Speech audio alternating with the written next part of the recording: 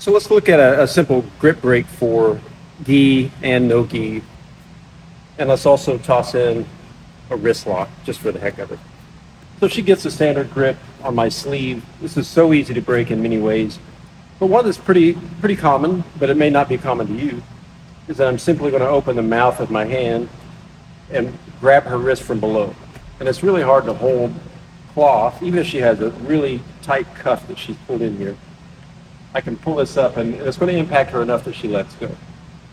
In no gi, it's the same thing. She grabs my wrist, I just open the mouth of my hand, and I come underneath and it immediately bends the wrist. If she has 100% of her strength pushing straight down, I can't lift, but I can step back, which gives me an advantage on the leverage. So this is easy to break. And from here, we could push around, take the back. But there's a great wrist lock that comes off of folding the wrist in this manner.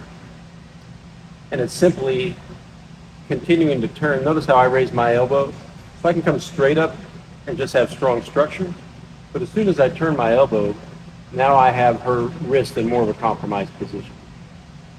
And from here, I'm going to do two things. I'm going to continue rotating, but I'm also going to fold towards her body. This is called compound torque. So I turn, and then I fold towards her body at the same time. So she grabs, I can bring this to my chest, turn and fold at the same time, which causes a nice tap. You can even break this really high, straight up in the air. This is like an old sword technique, but what I'm doing is I still maintain a strong grip at the wrist.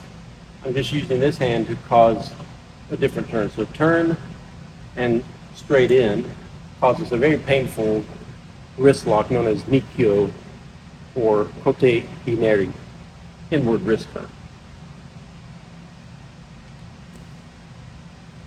If you want to get a little fancy, you can make this little S turn.